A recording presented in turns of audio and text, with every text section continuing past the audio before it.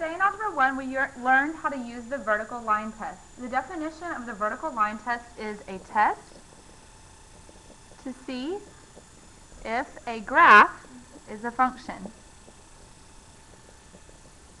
We're just kind of developing this topic of functions, and this is one of the tools that we will use to tell whether or not one is a function. Yesterday we talked about what a relation was and what a function was. Today we want to look at their graphs in particular. To use the vertical line test, you're going to draw a vertical line.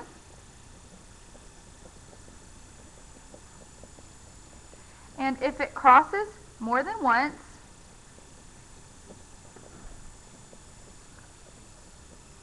it is not a function.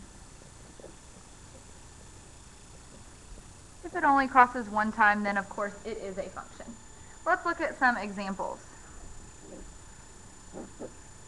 If I look at this line right here, and I draw some vertical lines on it, straight down, I will see that none of them repeat. They only cross once in each place. So this one is, yes, a function.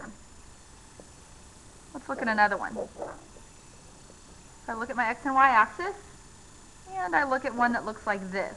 If I draw a vertical line, notice it crosses 1, 2 times, and so this one is no, not a function.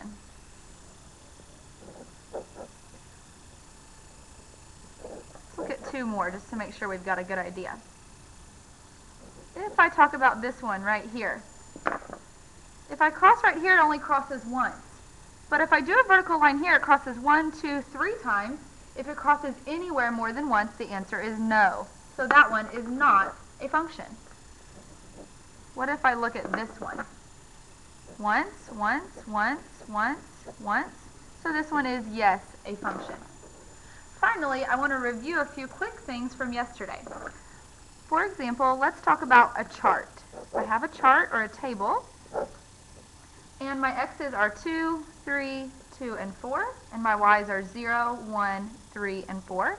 And I ask, is this a function or not? The answer would be no, because there are 2 that have the same x value. Remember, a function has no x values that repeat. Let's try another one. What if I have this? 2, 4, 6, and 8, and it's a map. 2 goes to 8, 4 goes to 8, 6 goes to 8. Notice I did not repeat any x values, so yes, this one is a function. Let's try one more. If I have BHS, WIN, and B goes to W, and B goes to N, and H goes to I, and S goes to N. B went to W and N, so the answer is no, this one is not a function. The homework that goes with this is A3, and it's a worksheet, and I'll be happy to give that to you when you get back to class.